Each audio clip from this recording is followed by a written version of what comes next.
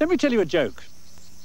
Somebody apparently once went up to the great philosopher Wittgenstein and said, what a lot of morons people must have been back in the Middle Ages to have looked every day at what's going on behind me now, the dawn, and to have thought that what they were seeing was the sun going around the Earth.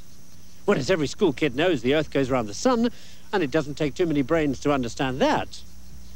To which Wittgenstein replied, yeah, but I wonder what it would have looked like if the sun had been going around the Earth. Point being, of course, it would have looked exactly the same. In other words, you see what your knowledge tells you you're seeing.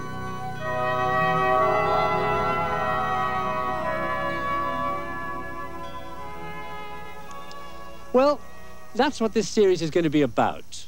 How what you believe the universe to be and how you react to that belief in everything you do depends on what you know.